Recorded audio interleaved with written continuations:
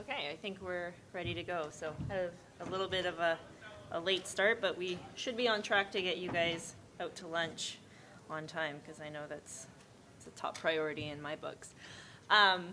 So my name's Nastassja Pearson, and I'm here with my colleague Andrea Yee, and we're with Halsall Associates. It's a engineering and consulting firm across the country, as well as an office in Washington, D.C., and we do all sorts of building-related engineering and consulting services. We provide building condition assessments, we do green planning and design, we do structural design, as well as restoration and cladding engineering. We're going to talk to you today about Murphy's Law and unintended consequences in building enclosure design and construction. So Murphy's Law, we're all familiar with it, I would say, to one extent or another. Anything that can go wrong will go wrong, and some people might think that that is their motto every day, is everything is going to go wrong. But what the anything really means is unforeseen circumstances or unforeseen conditions or things that we didn't plan for popping up in our projects. Like anything, a piano isn't going to fall out of the sky, although that would be interesting if we did see that. But we're referring to things that we didn't plan for, things that we didn't intend to happen based on our original design and our original design intent. So our presentation is going to be pretty straightforward today. We're going to go through some project examples and some experiences that we had where things didn't go exactly as planned, unintended issues came up. Then we're going to talk about some strategies that we would recommend to help control and really manage what those issues might be. And then we'll just open it up for some question and answers, discussion.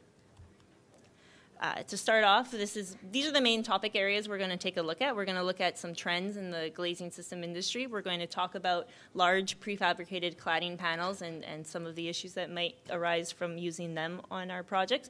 We're going to look at what improving the thermal performance of our building really means. Like how does our intent actually compare to the end result, and what are the implications of actually improving thermal performance. And then we're going to look at a few low VOC materials and the implications that has with the flooring construction. So I'm going to pass it off to Andrea, and she'll start you with the glazing system trends.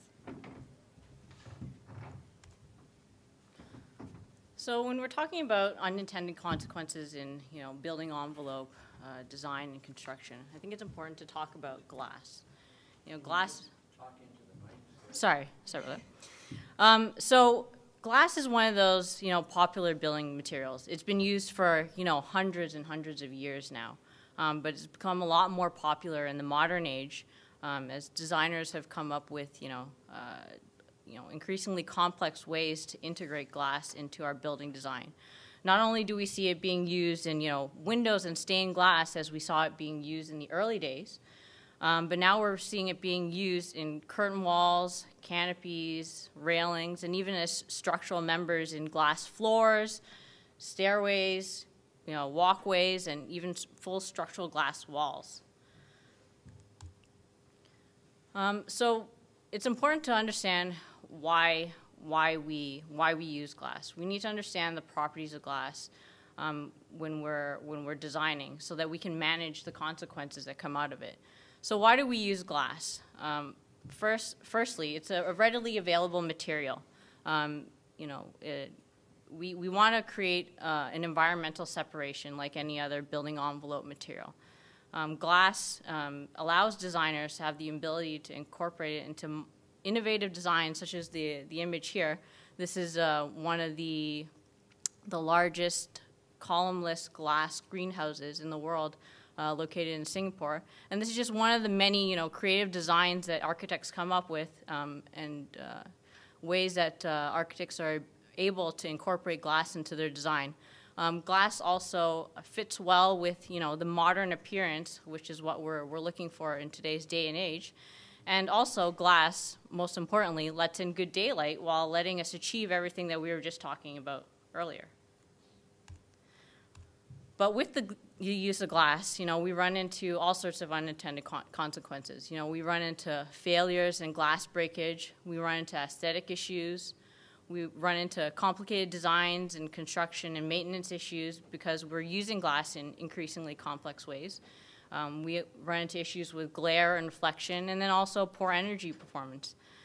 As we've heard about, when in the newspaper in Toronto, they're often talking about all the high-rise condos in Toronto and the increasing use of full glass, ceiling to floor walls, and the energy issues associated with that. So the first issue, glass breakage, is probably the most popular issue that comes to mind when we're talking about glass. Glass is a brittle material. It breaks easily. We all know that. We see broken glass all the time. But why does glass break? Glass can break for a number of reasons. One of those being a premature failure. So if the glass has, nicks or scratches, it's going to fail before it actually sees the design loads that we intended it for it to see. If it includes impurities or inclusions, there's a potential for spontaneous breakage. I won't get too much into that because I know there's been a lot of discussion in recent years about that, and there's lots of papers around spontaneous breakage, but that is one type of failure that we can run into. If the glass is not properly supported, the glass may have a tendency to buckle, and if it buckles beyond what it's intended to, then it's going to eventually break and crack. And if it's overstressed, if it sees more or higher loads than it was intended to see, then it's also going to break. So the image that we see down below shows glass being used in railings. So unlike traditional railing designs where it may be just supported simply at the top, bottom, or sides, we're starting to see point-fitting supports being punched through the glass to support and hold the glass in place. But the problem is, like on the left image, glass is going to want to tend to move. It's not going to want to tend to move significantly, but if we don't allow it to move, we're going to get something like the image on the right, where we're going to have extra stresses around the point-fitting supports. And that overstressing can lead to failure if we don't design for it properly. So when we're going back and evaluating broken or failed glass, it's important to recognize the types of failure and evaluate why the glass cracked in the first place. Sometimes it's pretty obvious. Some chairs run into your railing guard on a balcony, or somebody's accidentally run into the glass. But sometimes there's more complicated issues such as spontaneous breakage. And by evaluating the glass breakage pattern, we can kind of deduce what's kind of led to the failure, and we need to evaluate whether there's a more systemic problem at hand that we need to address. Again, if it's an isolated issue such as a hard impact, that's not such a big deal, but if we're finding that we're having a number of spontaneous breakage issues, we need to evaluate why that's happening. Now, unfortunately, we don't always have the luxury of being able to evaluate these breakage patterns in glass, because if the glass breaks, if tempered glass breaks, it has a tendency to shatter into a million pieces. It's rarely going to hold together in place unless it's part of a laminated glass assembly. But if you are fortunate enough to find the glass intact, and you see something like the butterfly pattern in the center, that can tell you that the glass breakage was likely due to spontaneous breakage. That butterfly pattern that you see in the center there is an indication of spontaneous breakage. So in about 2011, 2012, there was a lot of attention around glass breakage, particularly in high-rise buildings. I don't know that it's necessarily we were having more glass breakage events in those years, but it certainly caught everyone's attention. But it does seem like we're getting more glass breakage events in current years versus, say 10, 20, 30, 40 years ago. And why is that? We talked about the fact that glass is being used in increasingly complex ways, but some of the theories behind why glass, we're tending to see more glass breakage, particularly in high-rise buildings, is because we're starting to use more larger and thicker panels. As we use more and more glass in high-rise buildings, for the floor-to-ceiling window wall or curtain wall, that means we're using larger panels of glass. And we also need to sometimes design to use thicker panels of glass because we also have higher loads when you have a high-rise building, which is 30 stories tall. It's going to see a lot higher wind loads than a building that's, say, 6 stories tall. So we're designing for a lot more higher loads, and then we're also designed to fit the more complicated architecture that's out there. So going back to the theories as to why we're seeing more glass breakage, so we're having larger and thicker panels, so that could potentially mean that there's more impurities in the glass. That's one of the theories out there. But it also means that, there's more handling issues. When the guys are actually going to construct the buildings, it's a lot harder to carry around a 10 by 8 piece of glass versus, a small 2 by 3 sheet of glass. So you're more likely to run into, defects such as, nicks on the side of the glass or scratches, which leads to premature failure, which we were just talking about earlier. Another reason why maybe we're noticing more failures in glass breakage is because more glass is really located outboard of the balcony slabs. Usually, or I guess say 10, 20 years ago, maybe a little further back, we were only seeing, or mainly seeing glass in windows. But now we're seeing glass used a lot more in railings, which hangs outside of the slab, or curtain wall assemblies, and similar type applications. And when the glass breaks, obviously, if it's located outside of the building, it's going to fall straight to the ground below. Versus a window where there's a potential for the glass to fall inward as opposed to outward. So it's a lot more noticeable. It's going to catch your attention a lot more when glass breaks if it's outside of the building. Another reason is designs have less framing these days.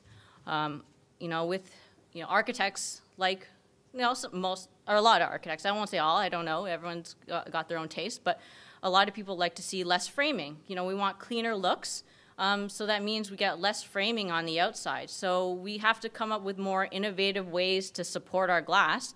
But as we come up with these more innovative ways, we also have to evaluate the different load paths now. It's not so straightforward as to, it's not like the glass railing panels where they were just supported on the tops and bottoms and the sides. Now we've got these different complex load paths. If you're, say, punching a support through the glass, the load path is going to be much more difficult to analyze, and sometimes there's not full thought put into that during the design phase. Another reason is we've got a lot more high-rise buildings in larger cities. In Toronto, for example, we've got a lot more high-rise buildings downtown now, especially with a lot of these full floor-to-ceiling curtain wall and window wall. So when the glass breaks, it's going to fall to the sidewalk below, again, where there's a lot of people looking out and, where they're going to notice. As if a piece of glass breaks on a high-rise building out in the suburbs where it's a less dense area and it falls to the grass below, nobody's going to notice it. But if you get a lot more glass breakage downtown, obviously it's going to catch a lot of people's attention. So that could be one of the reasons why we're starting to notice more of these glass breakage events. And then lastly, sometimes, not always, hopefully not always, the frames are sometimes just under-designed. They're not just designed to receive the loads that they're actually receiving. We're building higher and higher story buildings these days, and we're getting much more increased loads, and we need to be designing to accommodate those loads. And we need to be doing checks to make sure that we're doing our due diligence and proper design in the early stages. So in response to the increased number of glass breakage events in 2011, 2012, there was a supplementary bulletin, SB 13, that was issued to address these issues and then to improve the overall safety of glass design and balcony guards. Maybe most of you are familiar with it, but I think it's important to talk about. So for those of you who aren't familiar with SB 13, SB 13 essentially indicates the requirements for the type of glass that can be used in railings depending on its location relative to the outer slab edge. So if you're railing, if you want to design your railing to hang outside of the slab edge or within the 2 inches of the outer slab edge, then you're required by SB 13 in Ontario to use heat-strengthened laminated glass. If your railing is designed to sit within 2 inches to 6 inches or 50 to 150 millimeters within of the outer slab edge, you can use heat-strengthened laminated glass, or you can use heat-soaked tempered glass. And then if your railing sits within 6 or more inches of the outer slab edge, then you have the option of using the laminated glass, heat-strengthened laminated glass, heat-soaked tempered glass, or you can also use tempered glass, which is less than 6 millimeters thick. So as you can tell, as your railing moves toward the inside, you have a little bit more leniency in terms of the type of safety glass that you can use. But as this diagram suggests, it kind of suggests that laminated glass is the safest option. But the question is it really? So for those of you who aren't familiar, laminated glass is simply 2 or more glass slices laminated together with an interlayer. So essentially when it breaks, instead of falling into a million different pieces, it's supposed to hold together as one piece. But the problem with laminated glass is if you don't design for it to be retained in place after it breaks, it can actually have the potential to do a lot more damage than good. For example, this canopy here shows the post-breakage behavior of laminated glass in a canopy.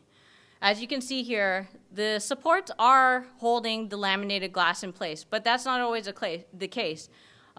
If you don't design for that broken laminated glass to hold in place, that can actually kill somebody, as opposed to a tempered piece of glass, which would shatter into a million different pieces.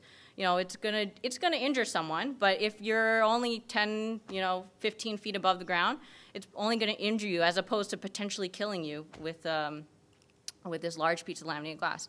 So SB 13 does include requirements to protect us from these situations. They do require that when you're using laminated glass, that the laminated glass is designed so that it will be retained in place after it's broken. But there's not really a lot of guidelines in terms of how it's retained in place. For example, if you look at the point supports in the middle here for this glass, it is holding it in place, but who knows how long. It's important to design it so that the glass is held in place long enough so that you have time to replace it, and so that it doesn't fall onto someone while you're making the arrangements so that it can be replaced. So it's just one of those considerations that we need to keep in mind when we're designing any sort of glass assembly, to make sure that we're getting the consequences that we want, and we don't face these unintended consequences, which can actually make us worse off in the end. So the other option for glass, which was closer to the outer edge of the slab edge, was heat-soaked tempered glass. So tempered glass is also another type of safety glass, similar to laminated glass, except it just breaks into 100 little pieces.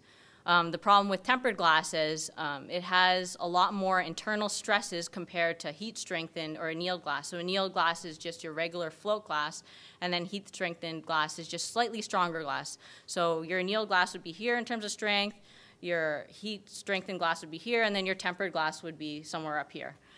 So the problem with the tempered glass having more internal stresses is that there's a lot higher chance, or actually really most of the spontaneous breakage events happen for tempered glass because of those internal stresses. So one way to minimize or reduce the event of the spontaneous breakage is to do heat soaking.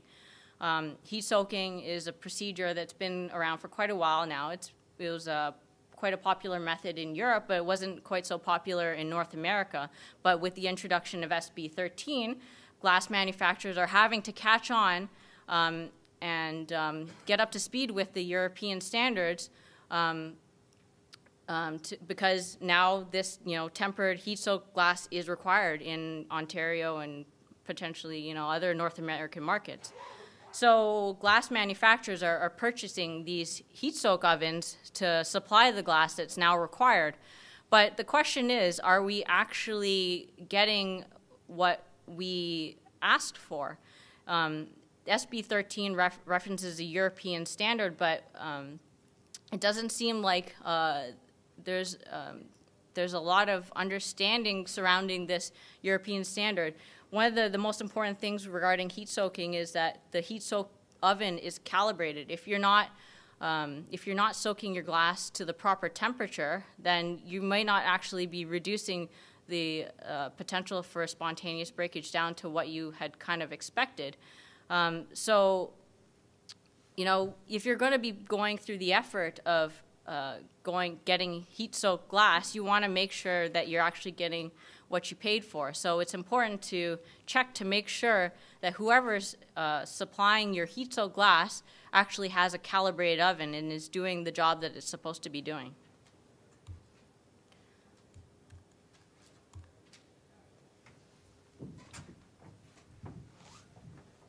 So as Andrea mentioned, we're getting more innovative and more creative with our building designs, and we're looking to give each building an identity and make it stand out and be different from other buildings on the block.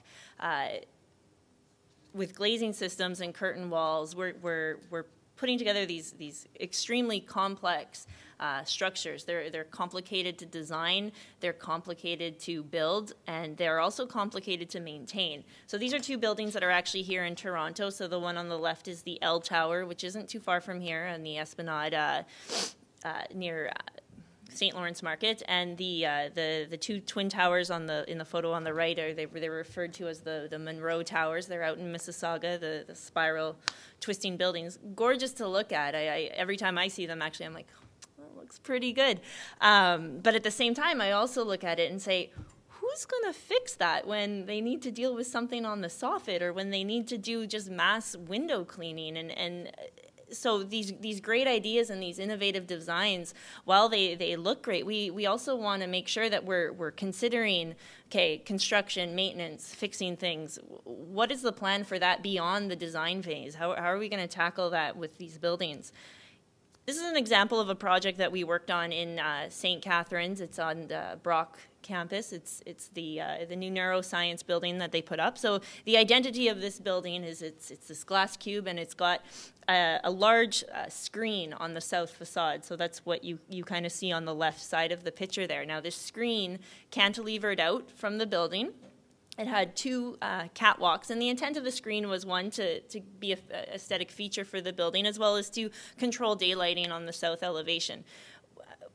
Being part of this team, we discussed with the architects. We said, hey, you know, this screen, it's just south of this building, is just a big open parking lot. So it's not really protected. It's exposed to a lot of wind. I can tell you, a lot of wind. And we said, you know, in the winter, this screen is going to build up snow, it's ice, it's going to accumulate on the screen, and you need to account for these extra loads when you're designing this. So they took that into consideration. We made sure that the cantilever arms that were out supporting the screen were really robust. They were able to withstand the extra weight. Again, in the design phase of things, we said, hey guys, you know, something else has come up here. Like, look at the glass that's behind the screen. What's the plan for when this glass breaks? How are we going to fix it? This screen is quite the elaborate structure. We don't want to have to disassemble the screen or disassemble the catwalk, or to just replace a piece of glass that's broken behind. What are we going to do? Should we consider something like a monorail or some sort of trolley system on the catwalk? We already know it's built quite robustly that it can support the extra weight to accommodate this monorail, or maybe we should consider that. Unfortunately, it wasn't considered, and our concerns weren't heeded. And as a result, only, I think, maybe 1 or 2 years into operation of the building, a piece of glass broke, and lo and behold, that piece of glass was located behind the screen. And so the process to replace this glass was a little more exuberant than it needed to be. So we've got the first crane that came, that's the tall blue one in the center. So that crane was actually there to lift the piece of glass up and lower it through a hole that they had to open up in the catwalk screen. The second zoom boom is there so that way they could provide a man to make sure that that piece of glass went down as they're dropping it into the opening easily. And then we've got a few other guys inside, outside, on ladders, everybody just working with this large, heavy piece of glass hanging from the crane, just making sure that it slid in nicely, and then when we could put it back in. So it's quite a significant amount of effort just to replace one piece of glass. Had the thought gone into it earlier in the project, we could have probably made this a little less painful. And now this is what they're going to have to do every time a piece of glass behind that screen breaks. Cleaning the glass. So the catwalk does have lifeline. There's like a track, and then there's the lifeline through there. So they can walk along there to clean the glass. But because they were such heavy pieces, actually getting the glass onto the catwalk and then moving it along so that they could put it in the right place. That's what we were suggesting the monorail for, because it's difficult to move the glass within that space. Another glazing system trend is reflective buildings or reflective coatings on our glass. So again, we want our buildings to have identity. We want them to sparkle in the skyline. We want them to stand out. We want them to look spectacular. So in addition to that, we also want them to be energy efficient. A lot of the energy use in these high-rise buildings, especially in downtown Toronto, is actually the cooling load in the summertime. That's what really drives the energy, is how these buildings need to be cooled. So we say, okay, we don't want them to overheat. Let's reflect the heat away from this building with reflective coatings on our glass. So while that's really great for the building itself, adjacent buildings have to suffer the consequence of this reflecting light coming off. So we've got glare, and we've got heat coming off onto adjacent buildings. And as a result, if an older building is adjacent to a new reflective building that just was put up, they may see an actual increase in their cooling loads because of the extra heat that's coming off of their neighboring building, and so they have to put more energy into cooling their building. It's almost getting to the point where we're turning our buildings into little like light rays, something from like a sci-fi movie. I actually heard a story, and this wasn't in a commercial application, but a homeowner was really gung-ho, and he wanted to make an energy-efficient home. And this is in the southern United States, where he does get a lot of light into his home. And he said, I'm going to put reflective coating on my glass, all windows, all sides, doing the whole works. Didn't really think about his neighbor, didn't really think about his grass, didn't really think about anything around him. And what he actually ended up doing was reflecting so much heat off of his window that it melted the vinyl siding on his neighbor's house.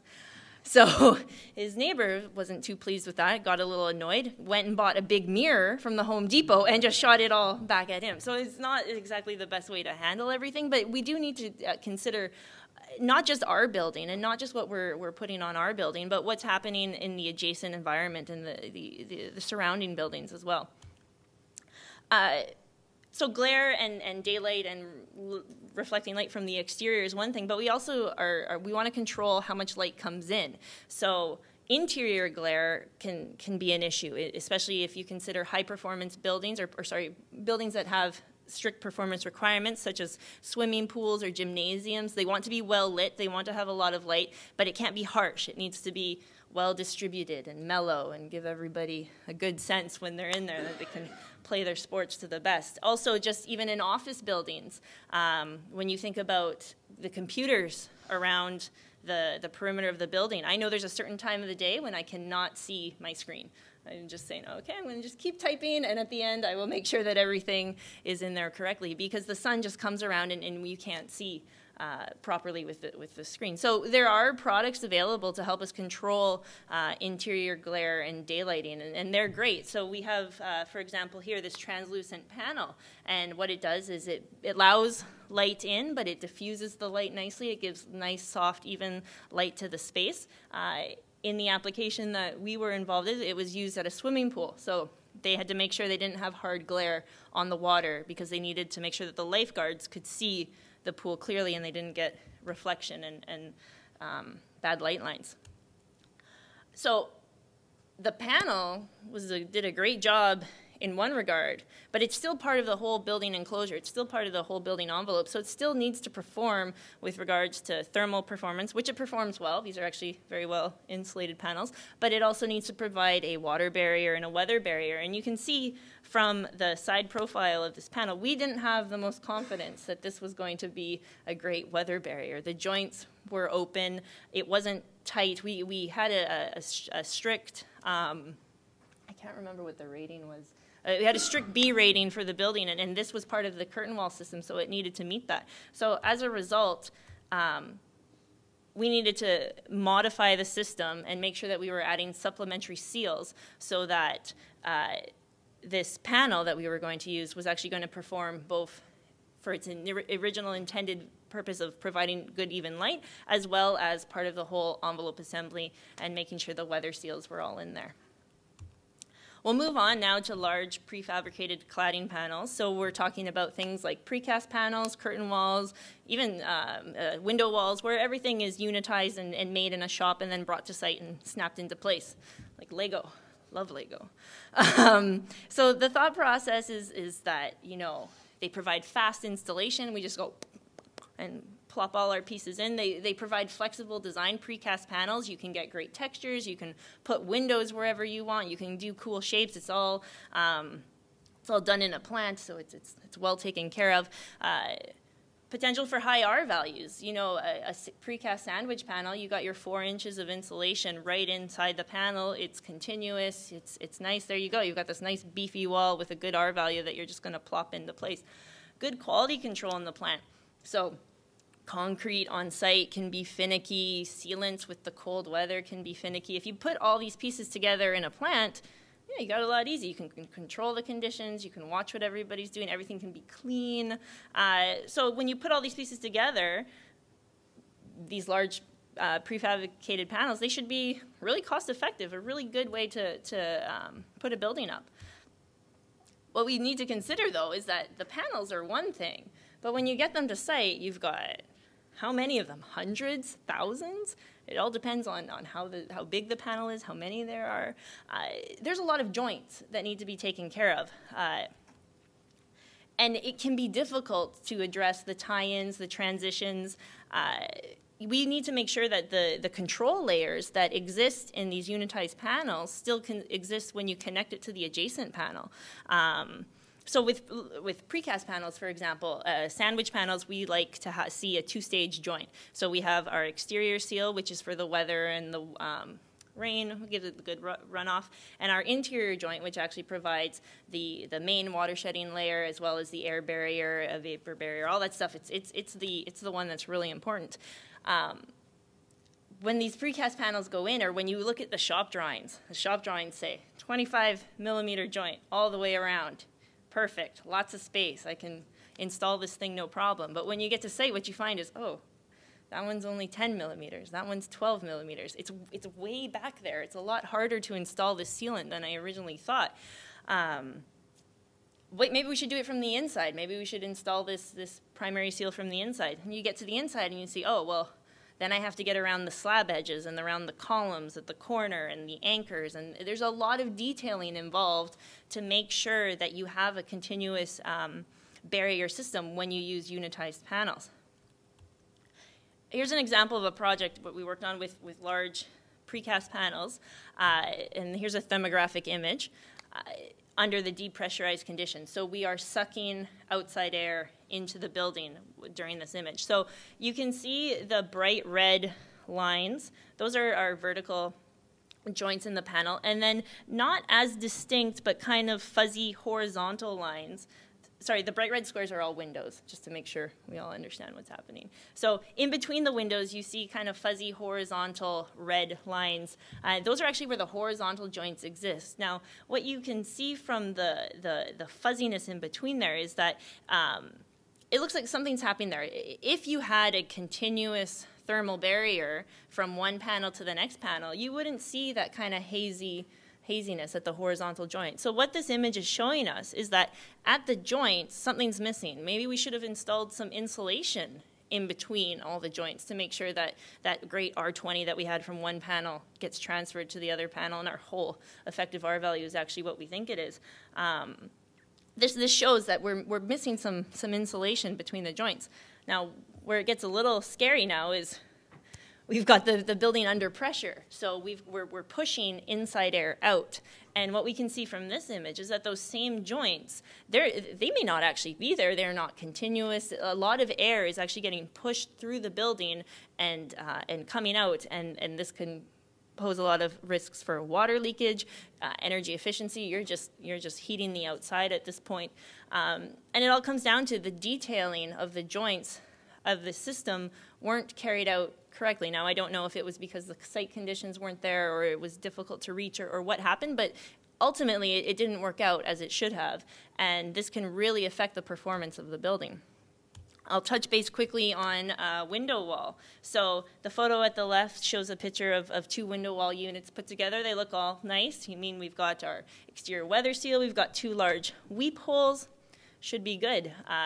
However, the resident of the unit below was complaining that water was coming in. So we took off the exterior seal, and what did we find? We found that there was actually no detailing provided to drain the water out from one panel to the other. There was actually no end dams put at the end of the panels once they were slotted in, so water was just able to run down and into the suite. So we have to consider, when we use these panelized system, we need to consider the details. So yes, 90% of the building can go up lickety-split, but the last 10%, all the detailing, that might take 90% of the time to make sure that you've got it done right. Insulation, greatest thing since sliced bread, right? See the picture? No, but insulation is great. We improve the energy efficiency of our buildings, occupant comfort. Why wouldn't you want to use insulation? Why wouldn't you want to increase the thermal performance? What we need to consider when adding insulation is, just because we add R20 to our wall, so we've got 4 inches of insulation, R20, good, I'm done, met the requirements. It's not as simple as that. There's a lot of thermal bridging that occurs. How is the insulation actually fastened to the wall? What are the connectors? What is bringing it back? You may have a requirement for your building to have an R20 wall, or an effective R20 wall. An effective R20 wall means that once you consider all your fasteners, your drip edges, your connections, your interfaces, everything put together, that you still have that insulative value. So what's interesting with the thermal bridging is that a typical metal cladding system that's supported with Z-girts, when you consider all the supporting elements and the insulation, even if you have R20 insulation, your effective R value could be brought down to something like R11, R13. So you can considerably reduce the R value. So the thing is, adding more insulation, so you say, okay, I'm going to add another 2 inches of insulation. That should balance it out. It doesn't work that way. The thermal bridging has such a significant effect that adding more insulation, you get diminishing returns. And eventually it gets to a point where you can't just add more insulation. You actually have to look at all the detailing involved to make sure that it's put together properly. Adding more insulation can actually cause condensation risks if you're not putting your insulation in the right place. You need to look at the whole system and say, okay, if I put more insulation here, is that going to make my interior space colder? Is that going to provide a dead air space? And is there going to be a risk for condensation at that location just because I put the insulation in the wrong space? Adding insulation to historic buildings could straight up ruin them. You could change the microclimate and the environment of that wall so significantly that your historic brick could freeze and thaw and spall off.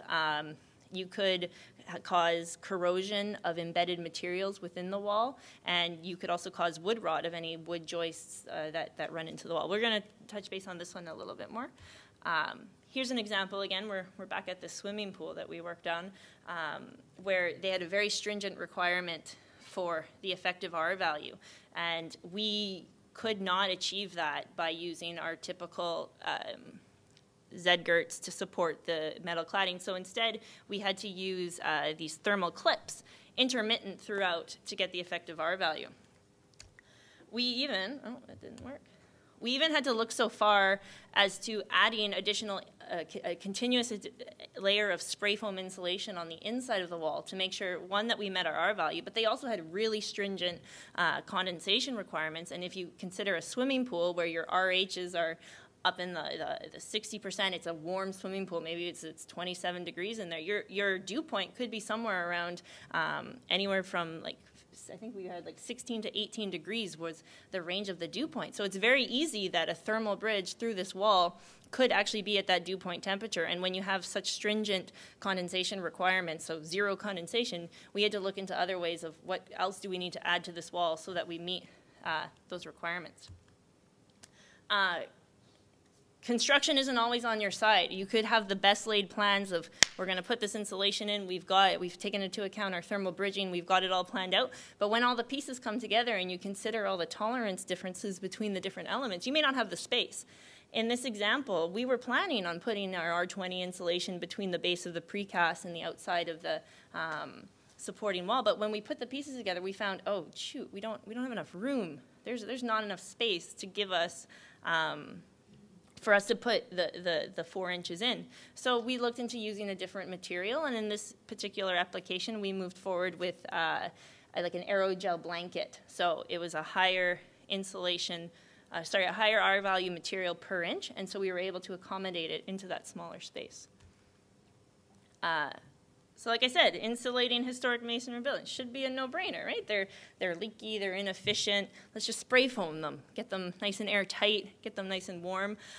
But when we do that, we're cutting off the interior moisture source that this brick was so used to seeing. So the brick is now colder, the brick is wetter, it has less potential to dry to the exterior, and as a result, the brick itself is more susceptible to freeze-thaw damage. And when these buildings, they're solid masonry walls, so we can't sacrifice the brick. We need it. And it's not just the brick. You may find through testing that your brick is actually really durable and you're not going to have a freeze-thaw issue.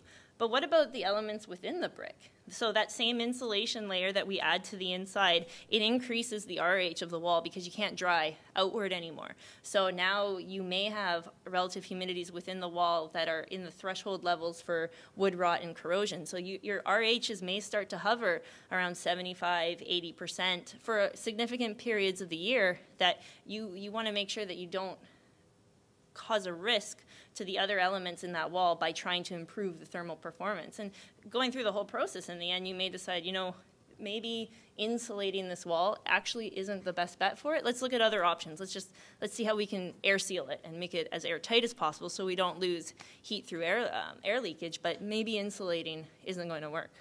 Andrea is going to talk to you a little bit more now about some fluorine issues.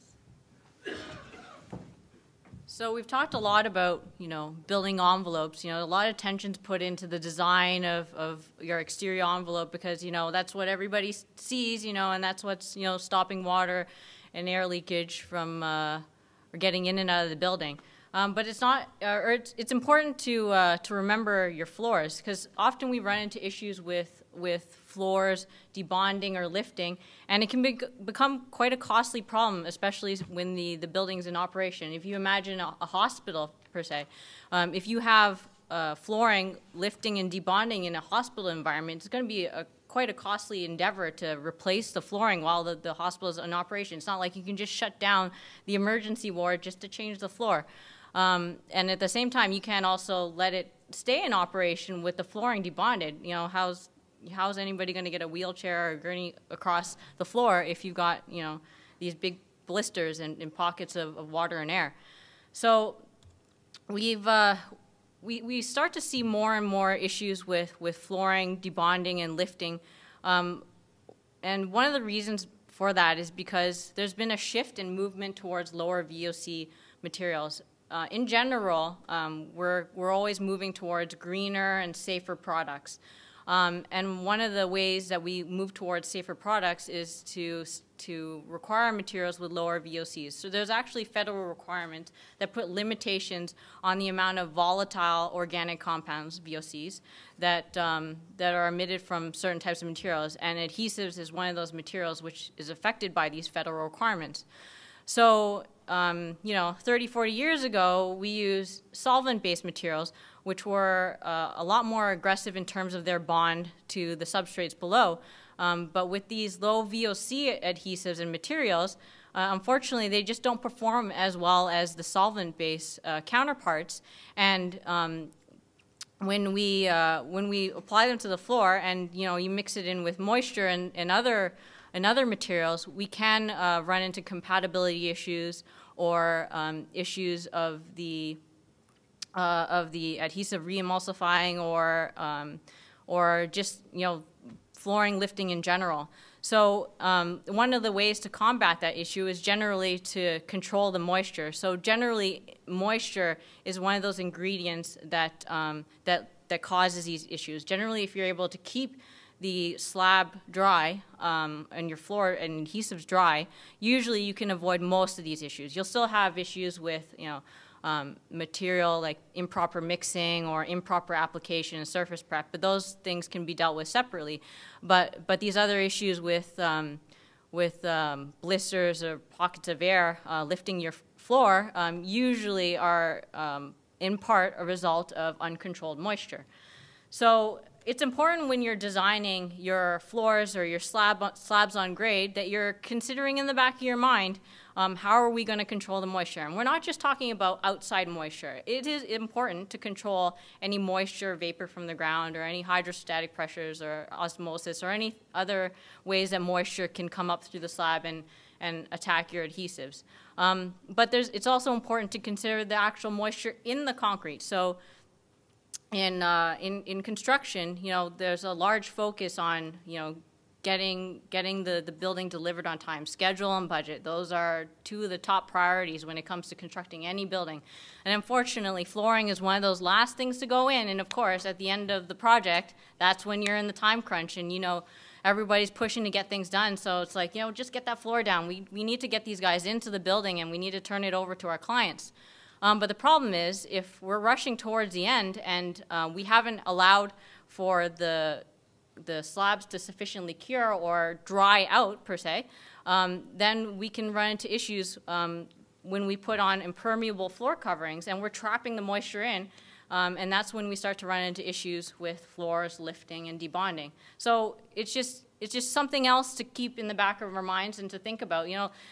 There's all sorts of building materials and details that go into designing and constructing a building, and you need to consider all of these host of issues. You need to have a little bit of foresight and understanding the problems and risks that lie ahead of you, so that you can plan around and manage them accordingly.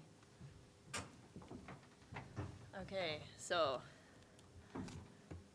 I know I feel this way sometimes. It's like, oh, gee, I can't win. I try to do something right and it doesn't work, and it gets frustrating. We don't have to give up. We don't have to let Murphy's Law win. Now, we can't anticipate everything. We can't plan for absolutely everything, but we can do our best and we can try. Like I said, a piano isn't going to fall out of the sky, so we already have to say, okay, we don't have to plan for the piano, but we should plan for, hey, what if this detail shimmies a little bit and I don't have the space I have? Or what is the mechanical system doing here? Should I check that that's going to impact how my window is going to perform? There are things that we should take thought of and say, hey, you know what? We can plan for these. So communication is really the key to help us manage our consequences. And all these plans or these tactics and these methods that we have for managing the consequence, what they all come down to is communication and making sure that everyone on the project team is on the same page. So collaborative design review. This is great. As early as possible, as early as your project allows, and even if you've already got started and you didn't do this, get it going now, is bring all the people on the project team involved to talk about the goals, talk about the objectives, talk about issues that they've had on similar projects in the past, share ideas. So architects, they know about building design, and they're good at it. Mechanical engineers, they know about mechanical systems, and they're good at it. Building scientists, we know building science. And constructors, or sorry, contractors, they know how to put all the pieces together. They know how to build a building.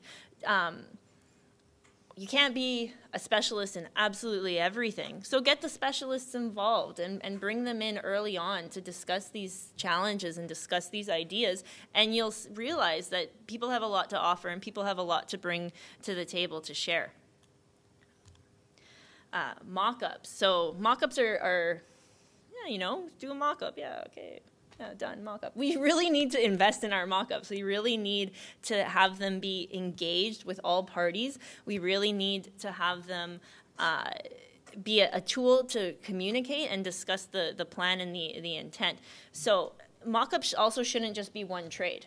Like, okay, curtain wall guy did his mock-up on this random curb. Well, why doesn't that random curb turn into the roofing upturn that it's going to be on the project? And we have the roofer there, and he sees how the curtain wall guy installs his pieces. And then all those little nicks and all those little details on the drawings that say by others, maybe at the mock-up they can decide, okay, I'm going to be this other, you be that other. I know that when you put this piece in, I need to wait because my piece is going to come over top. Let's have the mock-up be a collaborative process rather than just one party of the team. Also, mock-ups should be a good time to discuss Plan Bs because, like we said, the mock-up is intended to prepare you for the most typical or the straightforward or the detail that you see the most on your project. But if everybody involved in the project is there, so the trades, the constructor, the owner to make sure they like how it looks, the architect, the building science guy, the mechanical, if they're all there, we can all discuss what the intent of this is. That way, if we come across a condition that's slightly different from the mock-up, the person installing it can say, hey, you know, I was at the mock-up and I know that they said the intent was XYZ. I'm going to make sure that this condition that's slightly different falls in lines with that intent. It's about communicating. It's about making sure we're all on the same page and we know the plan for the project going forward. Laboratory testing. We should test more is really what it comes down to. What do you need to prove? Like, do you need to prove that your system is meeting the performance requirements that are called out in the spec? Well, let's test it. Like, let's actually say, like, this is a B7 curtain wall. I tested it. I know that. We should test what we don't know. Does it even make sense? Oh, there's one picture that didn't show up. We should test what we don't know. Does it even make sense to use certain systems in certain applications? So I'm going to jump back to historic masonry buildings and insulating them. So all these pictures here have to do with the test process involved to determine the threshold for a brick sample off of a historic building. So what we do is we take the brick and we subject it to varying moisture contents, and at each moisture content, we put it through a freeze-thaw cycle, and we see, does that moisture content get it to the point where if the water in the brick expands, it's going to cause it to crack? Because all bricks have pores and pore structure, and they allow for some expansion of the water. And we do that at varying moisture contents, and then eventually we get to a point where we say, hey, you know, that's the critical moisture content. At that moisture content, that's where we're going to have damage to the brick. So if we know when we insulate it, it's not going to meet that moisture content, then it's okay. Yeah, we're happy. So with the testing combined with computer simulations with programs such as Woofy and Therm, we can get a sense as to what the actual in-situ performance will be, and we can make a informed decision as to the direction we want to go. Here's another example of a project where testing was invaluable. It was amazing. So this is in Edmonton, where we have constantly changing weather. In the course of a day, we may have some snow, we may have some sleet, some wet rain, and then sunshine all at the end. So the architect had a really unique vision for this building's identity. So they wanted to put up a terracotta screen over the entire facade. So we already touched base on screens and how they're really great for having ice build up and pile up on them. But terracotta is also a porous material that's also going to absorb and take in water, so it's going to take in a lot. So we were brought in and we raised the flag of, you know, we should test to see how this building is actually going to perform in this wonderfully hospitable climate of Edmonton. So we did some cold room testing, and this is a to-scale model. So the same way that you do to-scale models for wind tunnel testing, you can do them for cold rooms. And we had all the weather data, and we ran it through, and we said this represents what this wall is going to be exposed to, and this is what we found as far as snow and ice buildup. And then you throw in the changing weather, and we get some serious icicles, some serious buildup on this building that could lead to some big problems. Thankfully, we were involved early enough in the design stage that we were able to work with the architect and the owner to modify the details for the envelope to accommodate more drainage. Let's get more water out, and also include some collection systems so that if any material does come loose, any snow or ice does come loose, it doesn't just like fall on the ground and cause a big problem. We're going to contain it and plan for it. So testing, yeah, the cold room testing, it's expensive. Like it's a process, and it's timely. It'll hold up your schedule. But in the grand scheme of things, considering what the outcome could have been had it not been planned for or had it not been done, it's a drop in the bucket. So Andrea's going to move on with some field testing. So just as important as lab testing is field testing. You know, lab testing, it's done in a controlled environment where you have known variables, but sometimes that doesn't actually reflect the conditions that we're experiencing out in the field. So it's just as important to do field testing in addition to lab testing. So we were talking about flooring issues earlier, and we were talking about the importance of controlling moisture. How do we know when we're constructing a building when the floor is ready and dry enough for us to install the flooring? One of the ways is to do field testing to check the conditions.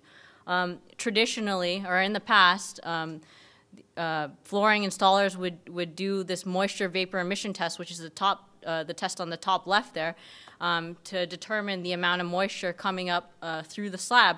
But unfortunately, there's certain limitations with this test. It only tells you the moisture conditions in the top about half an inch of the concrete. It doesn't really tell you what's happening deep down below. And then also the problem with this test is it's pretty sensitive to the conditions around it. If you don't have a proper seal around the dome there and you're letting air come in from the surrounding ambient environment, then it's going to totally skew your results, and what the results that you do receive are not going to be representative of the conditions of the concrete below. So it's important when you're doing this type of testing to choose the right type of testing and ensure that the information that you're getting is the information that you want. So in flooring, there's been a little bit of a shift to relative humidity testing, which uses these in situ probes, which you insert into the concrete. And that gives you a slightly different moisture gradient, and it tells you a little bit more information about the moisture conditions deeper down in the slab. We were also talking about glass issues earlier. We talked about laminated glass, tempered glass, heat strengthened glass. There's all sorts of different types of glass. But when we're specifying that tempered glass, it's supposed to be the stronger glass compared to heat strengthened and annealed glass. How do we know that we're actually getting the tempered glass that we want? Sure, it's got that little stamp in the corner. It says, yeah, tempered. Okay, sure. Oh, I got tempered glass. We can't always take, somebody's word for it. Just because it says tempered doesn't mean it's necessarily tempered. So one of the ways to check that is we can do testing. The image on the right there is a surface compression testing that can be done to check whether glass is tempered or not. So what you do is you place this device on the glass, and you take a number of readings for any certain glass, and it measures the level of stress at the surfaces to see if it's meeting the minimum stress requirements. So for tempered glass, you'll see the red line towards the bottom. Tempered glass is required to have a minimum of 10,000 psi compressive strength. So the dots on the chart there indicate the readings for different types of glass from different manufacturers. So the red dots are from one manufacturer, purple dots are from another manufacturer, and so on and so forth. So you can see the readings are kind of all over the map. Most of the readings are above the red line, which is good. That means we're getting the minimum stress requirements that we want. But you can see on the left there, there are a couple of readings where they're actually dropping below the line. So in a single piece of glass, as the black line indicates, we take 10 readings. So maybe 7 or 8 of those readings are above the red line, and maybe 2 of the readings are below the red line. So does that mean we're okay? On average, we're above that 10,000 PSI that we talked about as a minimum requirement. Sure, I guess if you're taking an average, it might seem okay on paper, but if you think about it, in reality, you've got this section of glass where you might have the proper compressive strength, about 80, 90% of the glass face, but somewhere you've got this 10% or 20%, which is actually not meeting the requirements. So when the glass shatters, you've got that 80, 90%, which is going to shatter into the tiny little pieces that you want, but then you got the 10, 20%, which is going to shatter into larger pieces. And who cares if your 80, 90% is shattering into the little pieces that you want? It's that 10, 20% which is going to get you. If it's going to shatter into those larger pieces, they're all going to fall down at the same time, and they're all going to fall down in the same spot. So if you get hit by that piece of glass, it's not like you're going to only get hit by those tiny little shards. You're going to get hit by those larger shards as well. So it's important for the entire piece of glass to meet those minimum requirements. And as you can see also from the dots, the stress levels will vary from manufacturer to manufacturer. There's all these requirements in terms of standards for minimum stress requirements. There's all these quality control procedures that are out in the industry. There's a lot of procedures and standards for glass out in the industry. But who's actually checking this stuff? Unfortunately, a lot of this stuff is just self-regulated. We're kind of relying on the glass manufacturers to do their own due diligence to make sure that the procedures that they're implementing are being carried out as they should be. When we're asking for warm edge spacers or low E coatings or argon to improve the thermal performance in our windows, do we know that we're actually getting that stuff? Again, we can ask for the submittals. On paper, yep, it says I got argon. It says I got, the sticker says I've got argon. I've got my low E coating. But who knows it's actually there? Again, just jumping back to the field testing, one of the ways is to make sure that you're doing field testing throughout, to check and measure, to make sure that you're actually getting the argon. You're not just relying on that sticker or that piece of paper to say that you got what you actually originally designed for. You want to make sure that if you're paying millions of dollars or hundreds of thousands or millions of dollars, you're paying these premiums to get these upgrades of these low E coatings, argon, and warm edge spacers, you want to make sure that you're actually getting it. Or you might be paying hundreds of thousands or millions of dollars for nothing, which often happens. We do this testing frequently for argon, and in many cases we find that the argon is actually missing. And what was the owner paying for? Nothing. And so it's important to do these checks. And that kind of ties in with the QA/QC plans. So it's important to manage the consequences by having a good QA/QC plan in place. We put all this effort into the design up front. We're doing all these mock-ups. We're doing all this lab and field testing. But if we're not actually making sure that we're getting what we want in the field during construction, then all that design was for nothing. If we're speccing this high-end glass, but we're getting this low-end glass actually out in the field, they're doing all these substitutions and nobody's checking to make sure that we're actually getting what we designed, then all that effort up front was for nothing, just throw it out the window. So it's important to have a strong QA/QC plan in place. Ask for the submittals, ask for the shop drawings, review the shop drawings, and then when you're out in the field, make sure that you're actually getting what it said on the shop drawings. All that due diligence and all those checks are important throughout construction if you want to make sure that you're getting what you want, and we're trying to mitigate any of the bad consequences. And it's important not to forget maintenance plans. Once we're all said and done, we've turned over the building to the owner, we can't forget about maintenance. And actually, it's really, even though it's the last item we're talking about, we should be thinking about it way ahead of time. As Nastassja was talking about that building with the screen in front of the glass, they came, it's a fantastic design. The building looks great, but they didn't design with maintenance in mind. You need to think about these things up front. You can't think about it at the end. If we're thinking about maintenance for that building with the screen in front, you can't design a maintenance plan at the end. you had to incorporate that maintenance plan early on and make sure that you have a plan in place to replace your glass or clean your glass, etc. So it's important to have these. Glass cleaning happens happens obviously all over Toronto with the number of glass buildings that we have. And sometimes, during construction, there's a lot of construction debris that gets onto the buildings. And there's all these procedures and standards for how glass cleaning should be performed. But unfortunately, nobody actually follows those plans. And sometimes you see glass cleaners using scrapers on the glass.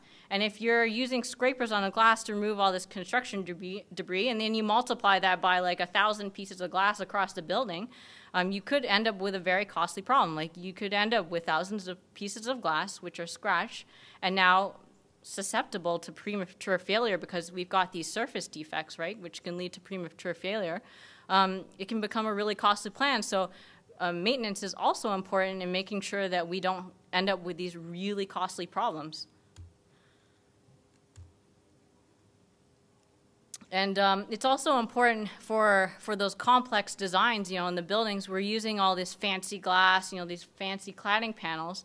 When we're thinking about maintenance, we also need to plan ahead. Like if a piece of glass breaks or a panel, gets damaged, do we want to leave the new building owners with this huge problem of having to reorder the specialized glass or cladding panel? I'm sure it's going to take weeks or months to replace that. So if you think ahead, it's really easy during the construction phase just to order some additional panels as attic stock and have that on hand so that when you turn over the building to the owner, they have this this supply of panels available to them in case we run into issues such as breakage or damage.